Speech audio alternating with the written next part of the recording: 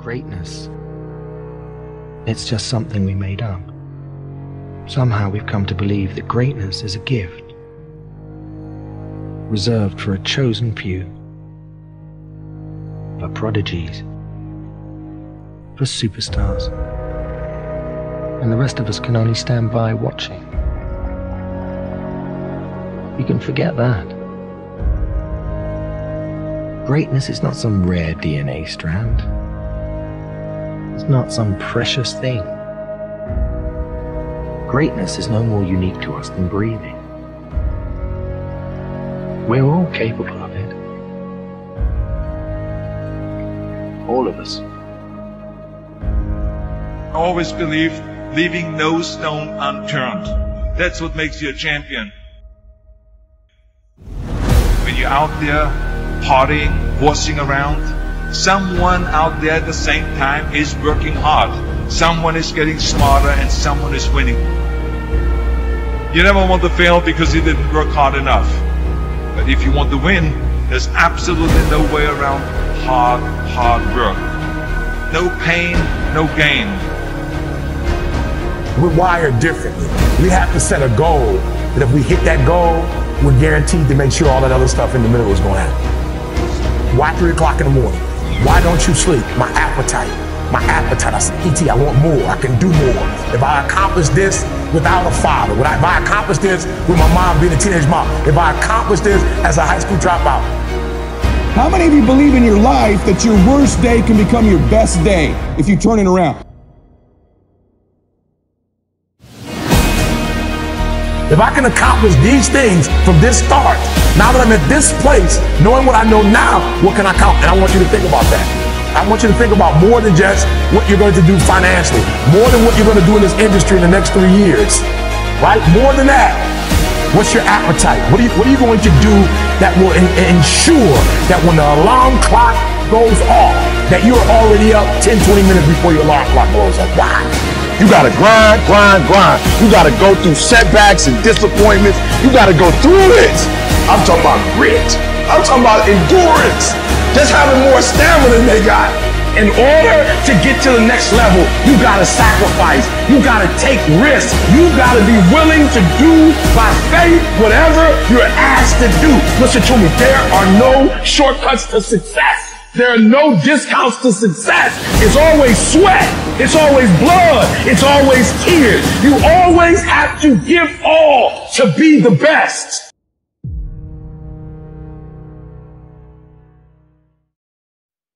And I think it's important to remember, we talk about content is king. We hear that a lot. And I think if content is king, then context is the kingdom. And even when you forget someone's name, which I know we've talked about in the past, and how important a skill it is to show someone you care by remembering them, one of the questions you ask yourself is, where do I know this person from? Because with the where creates the context, and then often the memory is there also as well. Yeah, it's interesting. Now I want to talk a bit more about that because, as our devices get smarter and they become more of who we are, that whole thing of why do we need memory is something I'd really like to revisit today, because 5 years, 10 years from now, we'll still have, we'll be partial cyborgs maybe at that point to speak to Elon Musk, but yet the memory is still really important. Yes. And I'd love to talk about that a little bit. I've done, and I'm looking forward to going deep in that. I do trainings for Google, and it's, they're organizing the world's information. And my mission really is helping people to remember the important parts of it, because memory is a force multiplier. It's one of those things. I challenge anyone to think of anything that they do or want to accomplish that doesn't require memory. Anything, whether it's kinesthetic body memory or remembering, like if we look at the other end, if we forgot half of what we know or knew, half the words, half the people, half of our expertise, we wouldn't be very functional. Yeah. And so imagine if we could double our capacity to learn in a fraction of the time, then we become extremely productive and powerful. And I'm not talking about frantic fast. When I teach people how to read 2 or 3 times faster, I mean in efficiency and effectiveness. You can imagine when you were, great documentary, by the way, Iron Mind, when you're training for something, your body, if you had some kind of physical challenge or let's say we're walking up a hill, you could do it at a level of efficiency and effectiveness than somebody who wasn't in as physically in shape, because you're strong and you don't have to use as much energy. The same thing when I read, whether it's reading a book a day or people see me on stage, 100 people stand up and introduce themselves, and I recite everyone's name or large numbers and or remember words. Numbers, they say. Everyone could do that, and it's not something. There's no such thing as a good or bad memory.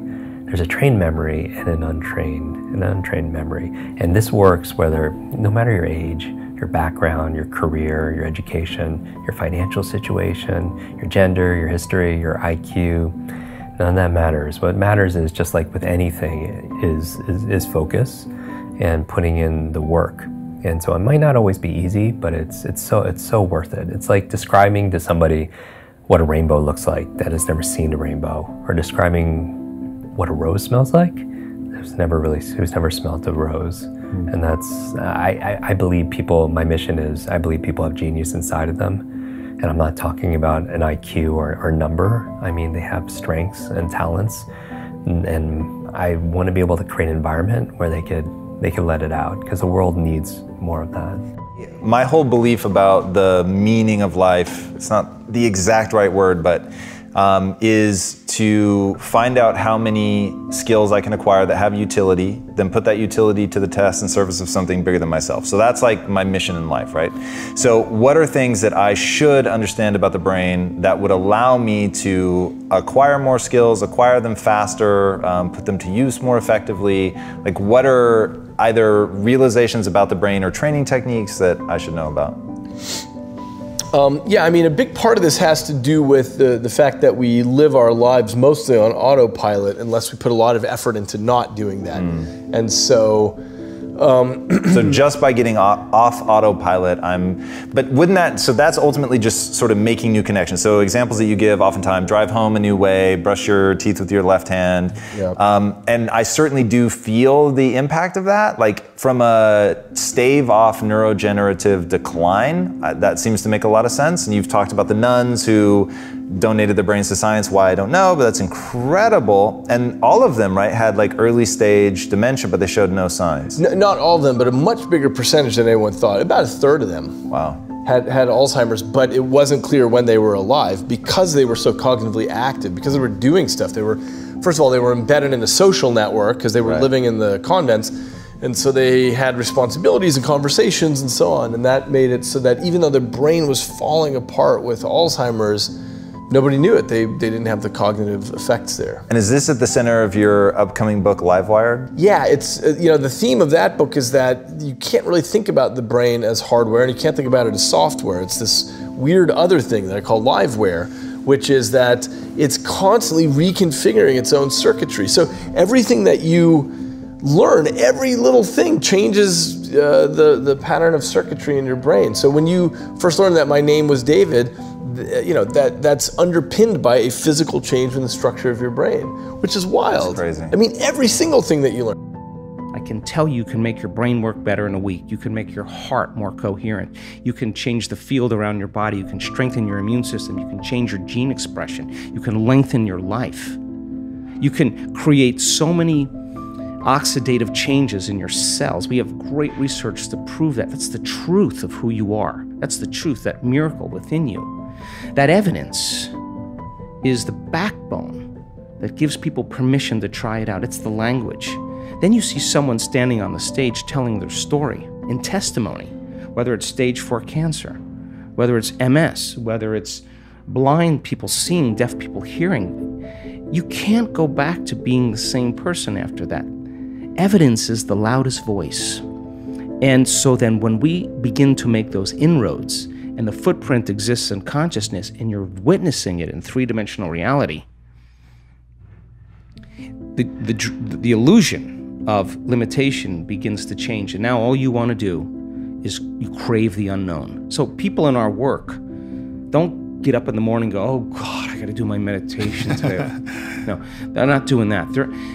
Their body is waking them up, saying, get out of bed, because they don't want the magic to end.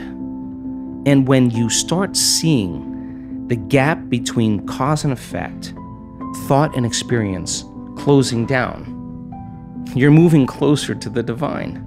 And when that happens, all the things you thought you want, you no longer want, because the overcoming process leading to who you become, nobody can take that away from you. So we practice it in our seated meditations. We practice it standing and walking. You better walk as it, and you better be able to embody it and practice doing it with your eyes open. So when you return back to your life, when you walk from your house to your car, you're walking in the energy of your future. And if you keep doing that, it's going to become a habit. And people are going to start looking at you going, something's different about you. You know why? Because you're no longer showing up equal to their memory of you. Something's different about you. You're unpredictable. It's not what you're saying any longer. It's who you are. And so that person then is off their timeline. They're not headed to that same future. And all I want to do in a week-long event is bump everybody off that timeline into a new future. Some people, huge degrees. Stage 4 cancers, tumors disappearing.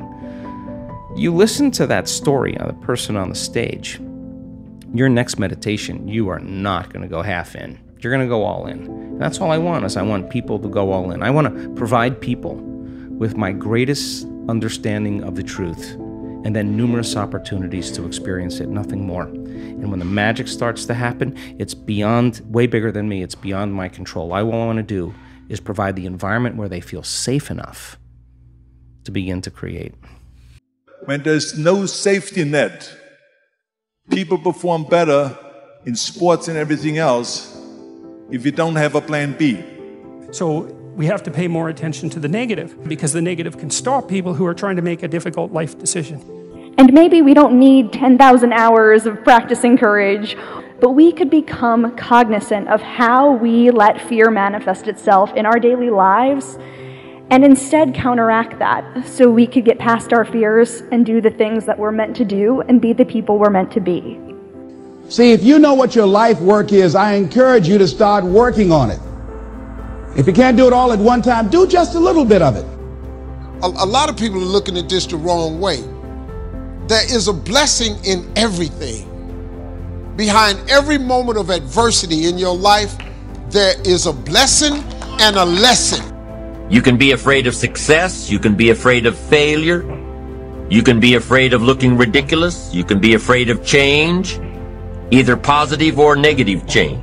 The only way to deal with fear that I found in my life is a couple ways. One of those ways is to turn it on itself. If you're not going to get rid of fear, then use fear. Use fear or it uses you. It's that simple. And there was something that had been on my heart, and something that I had been thinking about, but had long let fear get in the way of. And in doing so, I realized that I had come into a whole new world. I had come up with my plan for how I was going to change the world. About the things that you do that you shouldn't do, that you know you shouldn't do beyond a shadow of a doubt, right? There's some things like that. That's bad habits and poor aim and all of the resentment and hatred and aggression and unresolved conflicts and all those things that are dementing you and warping you, and then think, okay, those things get the upper hand, man. They get the upper hand, and they take you the worst possible place you could go. You don't magnify the degree to which the pain ought to be affecting you. And so really what he means in that is, listen, you're going to get out of your life what you'll accept. And that's really difficult for people, I think, to understand is, look, what you think you're worth and what you're going to tolerate is absolutely what you're going to bring into your life and what the outward part of your life is going to look like. So I'm saying that as you begin to look at where you want to go, if you want to make it today, and things are changing so fast you have to literally run to stand still, I'm saying that you've got to make some conscious effort to begin to work to develop you. Where I was going to be doing a lot of things that scared me all the time, and it's something that over the past year and a half of my life I have been so grateful for, especially because I've been able to live my mantra. I've been designing and redesigning and redesigning and redesigning, right? And looking at the blueprint called me, and what works and what doesn't work, and embracing what works and embracing what didn't work.